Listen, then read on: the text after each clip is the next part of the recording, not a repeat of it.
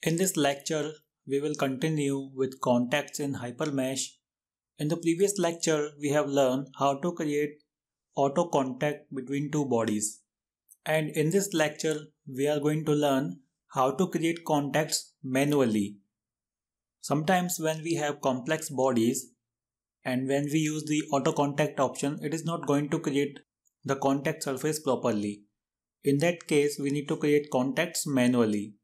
So here you can see we have created the contacts in the previous lecture. So we are going to continue with the file. So I'm going to delete all these two contacts created. So select the contact and also the group. Right click and delete them. Okay, now we need to create contacts manually. So whenever we want to create the contact, so we need to go to this analysis tab. Here first we need to create contact surface, and after that we need to create an interface between the two contacts. So here click on contact surface. Okay, so here you will see options like element 2D face. It means whenever we have a shell body, we are going to use the first option. But right now we can see we have a solid body. So click on solid faces. Give it any name. Okay, first I will hide this plate 2. Hide the plate 2. But here before hiding, we have to make sure that I want to create contact up to this point. Okay, so give it some mark. So let's say I will add a node here, Shift plus F2 and add a node here. So this node will help us to select the proper location. Add, return. Now hide this plate 2. It means we want to create the contact up to this line. So here give it name, like this is contact surface for, give it any name, like this is contact for plate 1. Plate 1. In the card image, we need to select surface. We have element list or surface. So whenever we have a list of element, we need to select element list. But here we need to create a contact surface. Here we have option, click on this arrow, you will see element, 3D face or free edge. So we can select elements one by one manually, like this, click on the element one by one. But it is very slow option. So click on reset, we can click faces. So here with this faces we have a option that is called face angle. Means whenever we have a curvature and when I select a higher value, it will select the complete face. You can see when we have a smaller value, let's say this is 2, click on reset and I will select. Okay, because this is a planar surface, it can select the complete face. But whenever we have a curved body or any complex body, then we have to change this face angle according to that geometry. If we select a higher value, it is going to select the complete body, like this is selecting the complete face. Here you can see we have selected the element. After that, because we want to select the element up to this line, we don't want the element up to this complete face. It means we need to remove some element. To remove the element, once again go to element. We need to deselect them. One way is we can make a right click on the element one by one. Another way is we can create a rectangle. Shift plus right click of the mouse, hold down and then drag the rectangle. And select the point up to where we want to create the contact. And here all the settings are default. Click on create. Here you can see we have selected some extra element, so we can remove them. To remove the extra element, we can go to remove element. Here we need to select the contact surface from which we want to remove. Click on this. Here we have to select C plate 1 and I want to select the element. Okay, so click on element here. So this element, I don't want for this element. Whatever element we select, the contact will be removed from that element. Let's say I don't want from this layer. Click on remove. You can say the elements has been removed. Click on return. Similar thing we need to do for the contact surface 2, that is plate 2. Here you can see a C plate has been created. Now hide this plate 1 and turn on this plate 2.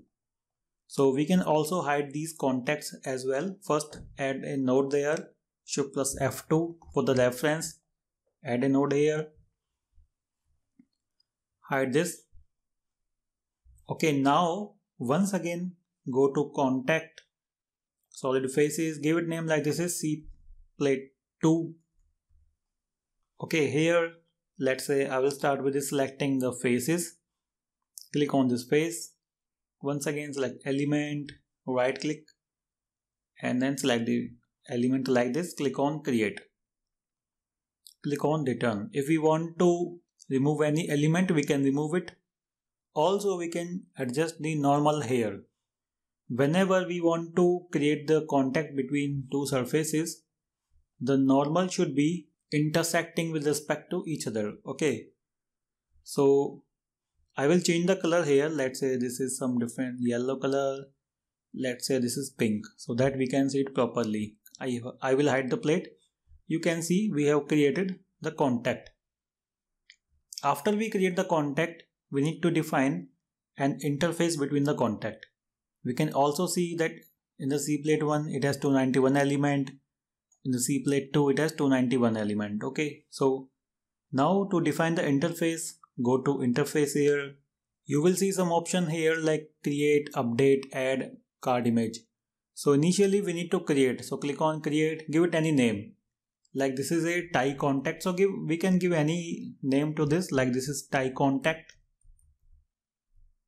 Okay, after that we need to select the type. So in type you can see we have contact option and tie option to create the contact. Later on we are going to cover what is the difference between them. Initially let's say I'm taking tie between them. Click on create. So you can see a tie element. So you can see a tie group has been created. But until now we had not defined these contact surface C plate 1 and 2 inside this group. To define them we need to go to this add option. Here we need to select the contact we have created. Click on this. We need to select tie contact. Again we need to define a master and a slave. So how to select master and slave means which one is master, which one is slave. We are going to cover it later. Let's say initially I'm going to take plate 1 as master. So here type it is C surface. Now click on contact surface. Make a check on this C plate 1. Click here and select. Similarly in the slave once again click on this contact. Click on this C plate 2. Select. And here click on update. Click on return. So now if you go to this tie contact, click on this. In the property you will see card image is tie. And okay, SSID you can see unspecified. It means the slave surface has not been defined. To define it we need to update it once again. Okay, so go to interface, click on this name, select tie contact. We have already defined the master. So click on this contact surface, click on this, select and update. Okay, we need to click on update for this here and click on return. Now let's see, this time you can see this has been updated. Then we can insert the value like search distance, adjust, etc. If we want to review them, we can also review them from here. Go to interface, click on review. So before reviewing we need to select it. We can select it by clicking on this name option, review. Okay, and then you can see the elements here. Okay, so click on return. We can also review it from here. Right click, review. So in this way we can see we have created the contact. If let's say if I want to change the card image here, one way is we can directly go to this property. Select this tie contact, we can change the card image. Let's say I want to create a contact between them, click on yes. Then here we can define the property type. Like we can define property type here, slide, freeze, tick, etc. Once again we need to define the master and slave. So let's say click on master, click on once again, click on C plate 1, OK. Similarly, click on slave and see plate 2. This is another way of defining the contacts, which is much faster than going to this command from here. So in this way we define the contact manually.